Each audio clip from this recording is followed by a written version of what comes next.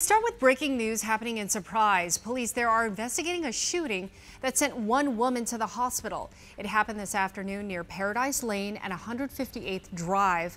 Police say a woman was found shot in a home. She was rushed to the hospital.